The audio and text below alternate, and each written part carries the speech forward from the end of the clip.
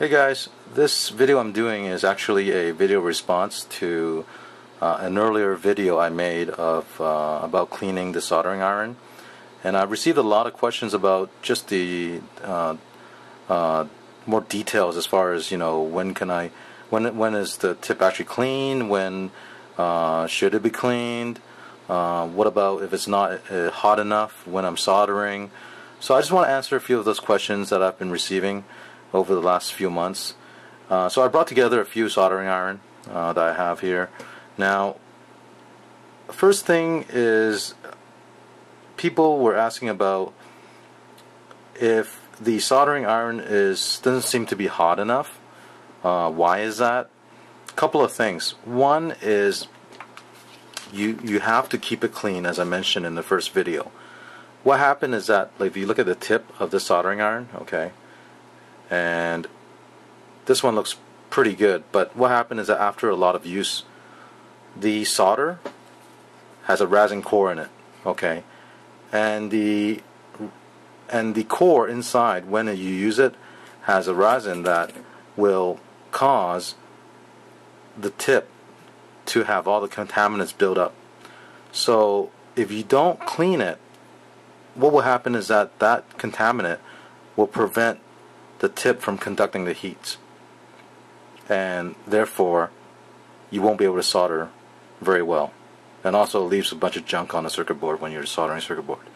The other thing some people neglect to check is actually the tip gets loose after you use it for a while. Just all the contacts you do, the tip gets loose, so you want to make sure it's tightened up so that it conducts the heat properly. Okay. So these are a couple of things that you want to make sure. And also, of course, there's wattage rating for all these soldering iron. Like, for example, this one you're looking at here is from Radio Shack, and it actually has a low and high setting. The low setting is 20 watts and the high setting is 40 watts. The other soldering iron I have here, which you saw in the first video, this one actually has an adjustable temperature range. And the third type that I have here is just a standalone soldering iron from Radio Shack, and this one's rated at 30 watt. Actually, if you can see, it's hard to see, but at the bottom here is 30 watt. So make sure you get the right one that you need for the project, and after you use it, make sure you clean it. Now, this one I actually have not turned on yet, and you see that there's a blob of solder at the tip of it. That's because in the last video I told you, after you use it, feed some solder onto the tip, okay, and then store it away like this. So that's why right now there's a blob of solder on it. I'm going to turn this on, okay, I'll let that heat up.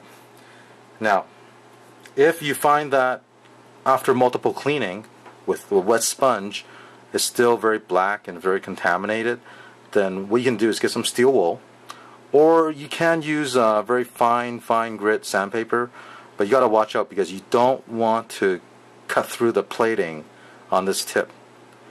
This tip, or soldering tips, are made of copper, because copper is very good at conducting heat. Once you basically damage this plating here, it'll start oxidizing and it'll eat through that tip in a matter of maybe, well, depending on how often you use it, but rather fast. So what you can try doing is get steel wool, get some steel wool, and just clean the tip, and it'll clean the oxidation off and some of the contaminants. Clean some of that off. Okay, and then after you clean that up, then you can use a wet sponge and try to clean it with a wet sponge, followed by feeding some solder on it. Okay. And this one here I turned on already. As you can see, let me show you a little better. See how the tip has a bunch of black stuff on it? Okay, that stuff you need to clean off. Now, it's mainly the tip, okay? You don't need to worry about the rest of the soldering tip, only the very end of it where you're going to be soldering. So we're going to feed some solder on here, and you can see, I don't know if you can see it, but you can see that the middle, where the black part is, solder won't flow on it. That's why you have to get that black stuff off, because solder just will not conduct through that area. So clean that up a bit, feed some solder, and you're kind of like priming it. That's what you're going to do, prime that area. So now as you can see, it's a little better. Okay, and if you're still having a problem with it, like I said, you can get steel wool. Just clean it up a little bit, get all that contaminant off, feed some solder, clean. And you can repeat this over and over again. It won't damage anything. So now it's looking a little better already. All the black stuff is off now.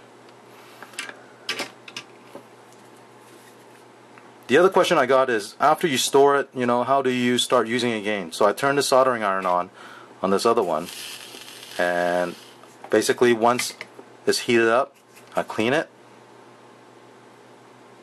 feed some solder, clean it. You might want to do a few times, and it's ready to go. That's it. It's that simple. And when you're done, feed some solder, put it back in, you turn it off. Now, one tip that I would tell you guys is, if you're doing soldering, make sure your iron is hot enough, because what I've seen people do is that as the soldering iron is heating up and it's not hot enough, they're trying to, and maybe just barely hot enough to melt some solder, and they're basically jabbing that soldering iron on a circuit board and trying to melt it, even though the solder tip is not even hot enough. So make sure you wait until the soldering iron is nice and hot, so that when you feed the solder in there, it will melt.